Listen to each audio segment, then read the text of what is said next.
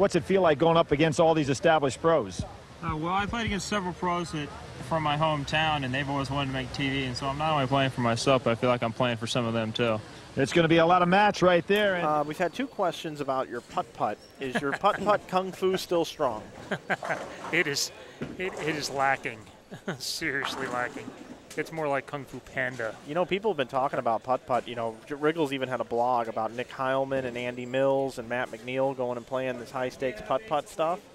I think you should play those guys in like a legends match or something like that. Once upon a time, I was okay at it, but it takes some time. You have to. It really doesn't take any less time to do like anything else. To be towards the top of anything you do, it's just it's hours and hours and hours and hours. And putt-putt was a lot of it was the prep work. So instead of practicing on one lane and figuring out a matchup, you had to do it on 18 of them. Yeah. And so I have these old shot cards in a bank bag. So we had our official PPA golf balls, and I had my favorite one. That was, of course, the number 1. Right. Because that was the goal. Right. And I had these shot cards, and there's 7 tees across the front. So I might say 2 left rail, back door, or 5 right lip. Or, there's just, you go through and you drop 3 balls and you hit them. You hit them straight for a while, and then you hit the left rail and the right rail. And, yeah.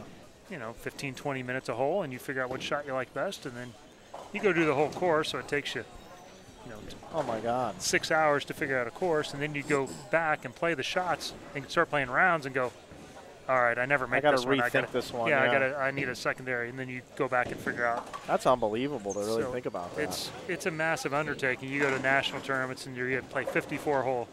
You play 3 different courses inside in 6 rounds. So the prep time was massive, and the return on investment makes bowling look like the NFL. One of the things on my bucket list is I would, and we've talked about this. I was giving you trouble one night with Callahan and some of the other guys. Mika was there.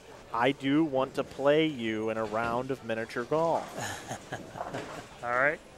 And it can be like the Rocky Apollo fight that never happened, and they never discussed the details, unless you want to discuss the details. But I would love to play you in a round of mini golf sometime. It's on my bucket list.